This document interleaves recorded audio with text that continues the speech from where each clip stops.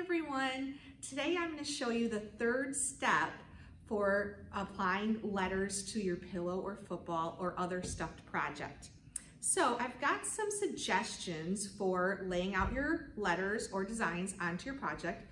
If you're doing a pillow, I suggest that you do the letters in a curve or diagonally, because a lot of kids would want to put their letters straight across, but then it is hard to pin them straight and to keep them straight while you're sewing. So it's better if you don't put them straight across. And of course you can put other designs in any way that you want. With the football, you can see I've put 3 letters across, and you can do that. You can design your football in different ways like that too. Okay, so the first thing you're gonna do is lay out all your letters and designs before you pin or sew anything. So I've kind of started that ahead of time so that you, this video isn't too long, so you can keep watching. So I decided to put my letters going diagonally, okay? And I'm gonna add this Y right here, okay? And I've got my flowers here. And what I've done is before I pinned anything, I laid it out and made sure it looked the way I want. I also want to think about the nap of the pillow. The nap is the way it pets. So if you look at this pillow, if I pet it, the fur, the nap is going down. So when you go to pin your letters onto your pillow, make sure the nap is going down. Kind of if you're petting it like a cat, it's going down, and you'd want it petting like toward your stomach, like that, okay? So if I had this pillow, it's petting down. So this one is petting down this way. Nice, okay? And I've put my last letter on.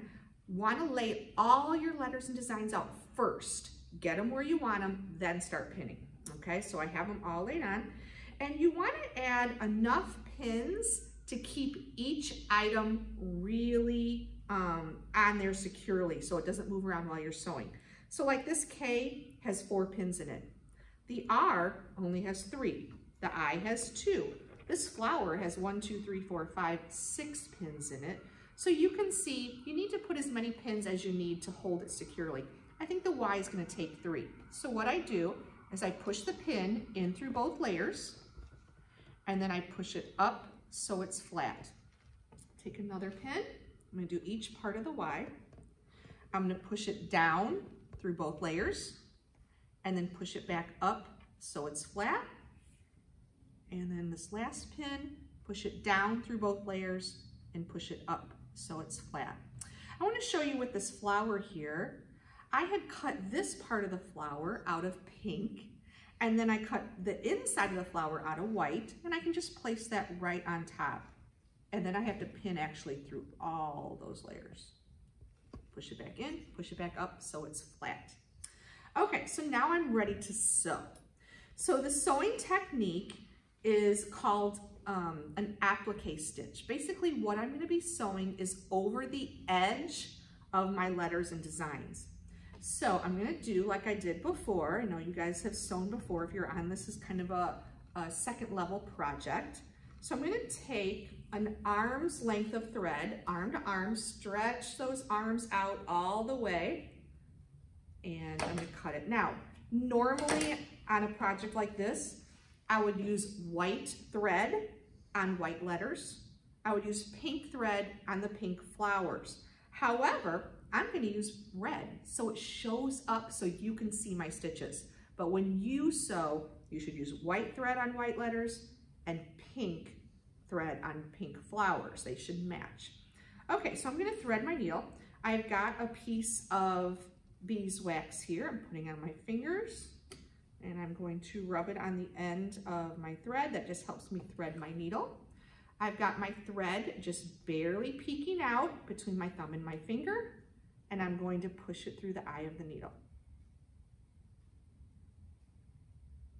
I have a little trouble. Okay, and I'll pull it through so both ends are even. So now my thread goes up through the eye of my needle and back down, so it's a double thread, and I'm going to take the ends and tie them together in a knot. So again, I like to use that beeswax or some regular candle wax if that's all you have at home. And I'm gonna get some on my finger. This helps me tie the knot. I'm gonna wrap it around my finger 1, 2, 3 times loosely. I'm gonna roll it off my finger, roll those pieces together, and then pull it down tight. And then I get a nice knot at the end, okay? So I'm gonna start sewing the K up here. Now I don't want this ugly knot to show on the front. So my first stitch has to be up from the bottom. So I'm not gonna sew in and out on the K. I'm gonna sew over the edge of the K. This is very important. So I'm gonna come actually up in the purple, in the fur, right next to my letter. Come up in the fur, and I go down in the felt, a little stitch right across from where I came up. So it's going over the edge. And then, very close together, I come up in the fur, down in the felt, right across from it. So my stitch is going over the edge. Come up in the fur,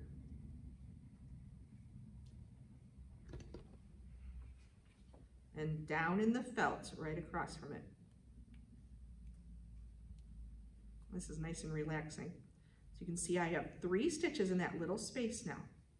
All right, I'm gonna come up in the fur and down in the felt, right across from it.